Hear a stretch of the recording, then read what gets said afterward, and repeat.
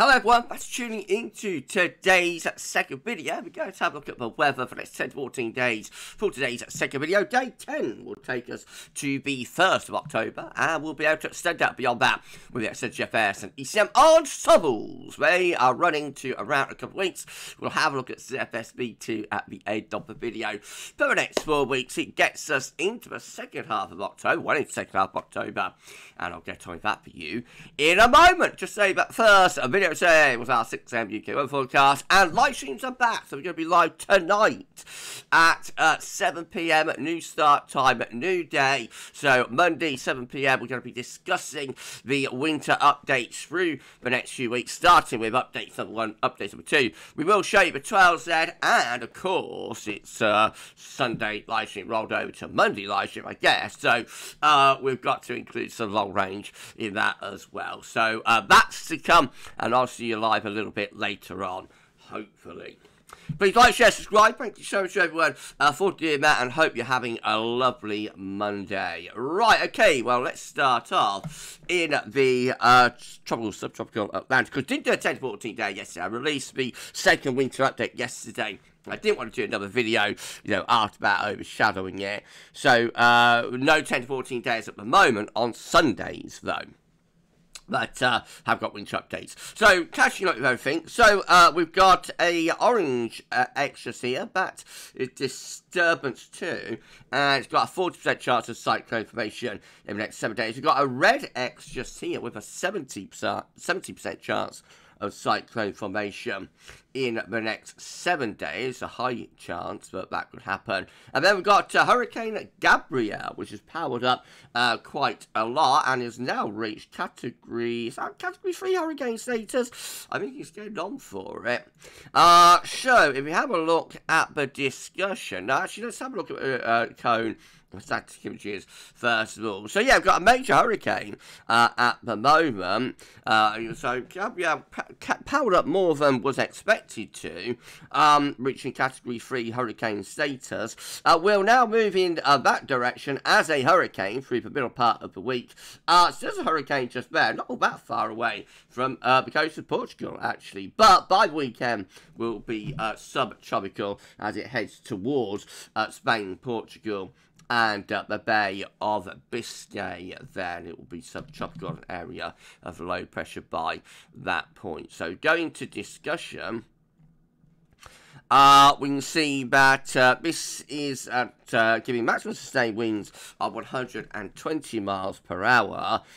Will be going up to 130 miles per hour, maximum sustained in about 12 hours time, if the prediction is correct. That does get us into category 1 hurricane status, and then we'll be weakening after that. So eventually we'll go down to 110, 90, and then finishing up giving sustained winds of 65 miles per hour as a post-tropical storm.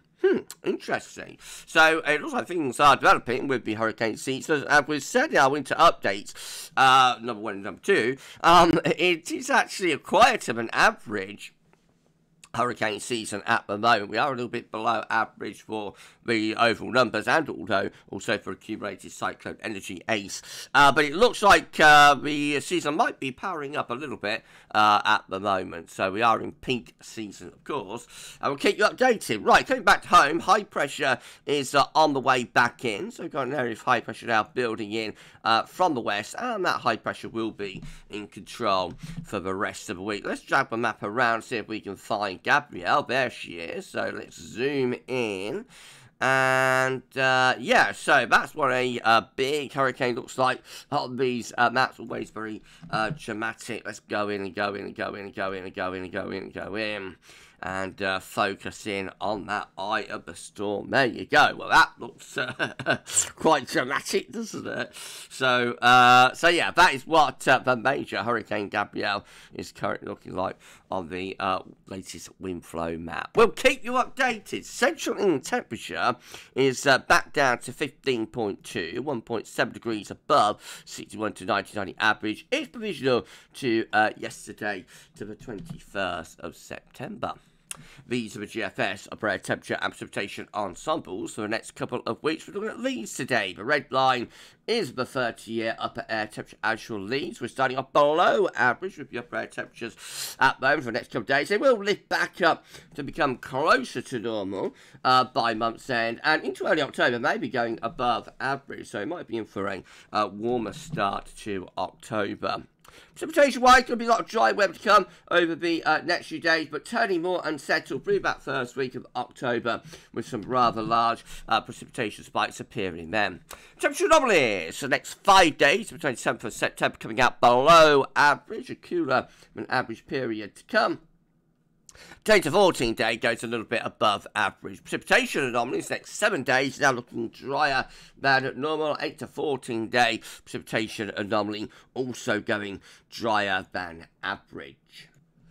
Okay, so let's start going through the all-important chart data then, starting off with the latest UK Met Euro run, showing a high pressure over and to the east potentially on Thursday. So mainly dry and fine, will be quite chilly by night, not too bad by day. Into the weekend, low pressure started heading in from off the Atlantic. That could bring some rain in from the west during the weekend. And it looks like a ridge beginning to build back in behind that though, probably taking us back to higher pressure again for month's end. Icon looks like this again, high pressure in control Thursday and Friday. Weather system pushing through into the weekend. There's the remains of Gabrielle, by the way, off the coast of Spain and Portugal there. And as we go through, it looks like we start to develop a bit of a westerly flow by the beginning of next week. So that gets us next Monday, 29th of September, where it looks like we're going into more of a flatter westerly type scenario. The hold on. Oh, sorry everyone, won't be a video or live stream, about a cough. KMA again showing high pressure weakening a bit into the weekend, allowing some lower pressure to push through, bring some showering outbreaks of rain. But then the high pressure re-establishing, particularly so to the south after that, and into early October, where we're going into a flat westerly flow there, with high pressure to the south, low pressure to the north. We end up with KMA looking like that. So high pressure just about protecting the south from unsettled conditions, more unsettled though up in the north. And then the GFS midnight run, again showing high pressure over to the east country on Saturday and into Sunday, low pressure out to the west. Eventually, by the beginning of next week, bit different to the other models, we find low pressure across France starting to be northwards, threatening some heavy rain into the south. And then beyond that, day 10 and beyond, we're into a long fetch sort of southwesterly flow with high pressure south, low pressure to the north. And looking increasingly unsettled as we move through the first week of October. Looks very active for the hurricane season, I have to say. There's various storms coming and going by the look of it. Another one there by the 8th of October into the northern Atlantic. The GFS 6 then, by comparison, again, there's Gabrielle around the Azores on Friday.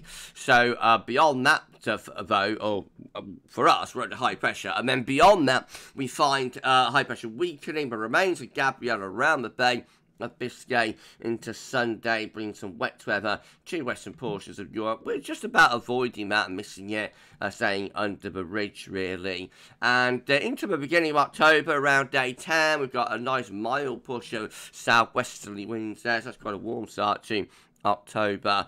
Begins summer on Saturday through the first week of the month, going into flat westerly flow, and again we've got the remains of some sort of storm or feature in the North Atlantic there by the 8th of October. If you enjoyed the video, please like, share, subscribe. Thank you so much everyone for doing that. Drop a comment and let us know what you think about this and all our videos and content.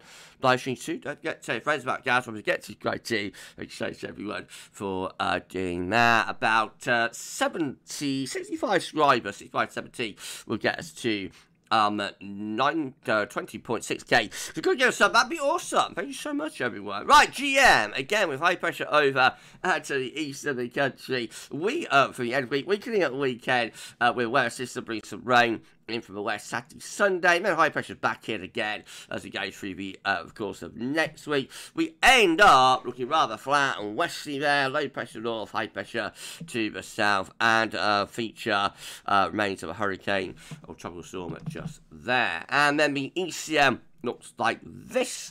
So high pressure again is weakening through the weekend, allowing a weather system to bring some rain in from the west over the weekend. Then next week we start to re-establish higher pressure, so turning mainly dry through the middle part of next week. And that high pressure really intensifies then into the first weekend of October.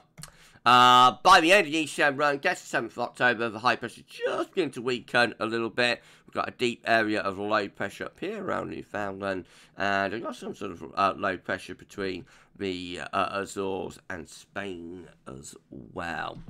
So it's rather, well, it's hard to get a handle, isn't it, on what's happening there really through the first week of October. I think we're going to be mostly warm and dry, but like there's quite a lot of variability as you go through those models. This is a precipitation forecast based on that ECM run from Meteo.com. A few showers into southeast over the next few days. Otherwise, going to be a lot of dry and quiet weather, really. Into the weekend, there will be a band of rain coming across the country. Probably weakening as it does so. It's moving into high pressure, but bring some wet weather over the weekend. Then we're back to mostly dry conditions early next week. Most of the rain is up in the north. That's day 10, looking mainly dry there. And these are the options on the table within the ECM ensembles today for day 10 from the isolated metal office. It gets us to the 2nd of October. 14 members of the ECM ensembles with a nice area of high pressure through the north and west of Europe, including patrol and the operation run. 12 with high pressure, more focus on Scandinavia and more of an easterly type influence. We've got another 12 with high pressure to our east and south, and some lower pressure coming in from off the Atlantic. We've got we've got another 8, I should say, or we've got 8 with low pressure to the north, high pressure is down to the south. That looks rather flat and westerly, and then we've got 5 with high pressure. I think we're set for high pressure for the start of October there, with most of those scenarios, most of those clusters. In 2 weeks' time, these are the options that we've got. It gets us to the 7th of October. 14 members of the ECM ensemble still with a ridge over the country. 13 with high pressure and control. 10 with high pressure out to the west. Low pressure to the east. That was a little bit cool and showery. We've got 8 with lower pressure in from the Atlantic. And then we've got 6 with high pressure ridging through the north or west of Europe, brings a lot of dry weather with it. Now, most of the options are involving high pressure at day 10 and at 2 weeks out. Right, CFS finally, and then we're done until we go live at 7. So these are 500 millibar high thermometer broken down into week periods. First week period takes from the 22nd of September 28. Low pressure south, high pressure is to the north, and that could bring unsettled conditions into more southern regions. Week 2 is going to be the 29th of September, 5th of October. High pressure is to the south and also to the northeast. Lower pressure coming in from off the Atlantic. Could be a little bit mixed from the west there. Week 3 will be the 6th to 12th of October. High pressure in the North Atlantic. Lower pressure through there. And then week 4 will be the 13th to the 19th of October, with high pressure just to our west. Trough of low to the north and the northeast. That looks unsettled, potentially quite chilly. We'll bring the wind in from a northwesterly direction. It won't take that much of an adjustment to go northerly there. So that could be a bit of a cold snap for the middle of October. But of course, it's 4 weeks away, and therefore probably won't verify. Right, we're done. If you've enjoyed the video, please like, share, and subscribe. Thank you so much, everyone, for doing that. Drop a comment, let us know what you think about this and all my videos and content. And don't forget to tell your friends about GavsWeatherVids and get them to subscribe too. Thanks so much, everyone, for doing that. So we're going live at 7 PM. I shall see you then. We'll be chatting about updates number 1 and 2. The winter updates will show you the 12Z and will include long range into the mix as well. I'll probably show one of the CFS runs now. There was an absolutely epic CFS run yesterday, but my good friend sent it Matthew Send It, featured on his channel in his video yesterday, and it was absolutely amazing. I thought I probably would show that, but actually I can't, because the CFS is about CFS 6Z for Sunday, and it's already started to change over to the CFS 6Z for Monday. So unfortunately, the CFS/Rugby Gods have done it to us again. I won't be able to include that one, but I will include one of the CFS runs probably, and we'll have a bit of fun with one of those. And it'll be nice to see you all later on. So if you're around the channel at 7ish, I'll see you then, and it'll be nice to be back doing the line. Well, you enjoy the rest of your Monday, though, and we'll see you later, hopefully. But for this one, that's all for now. And thanks for watching.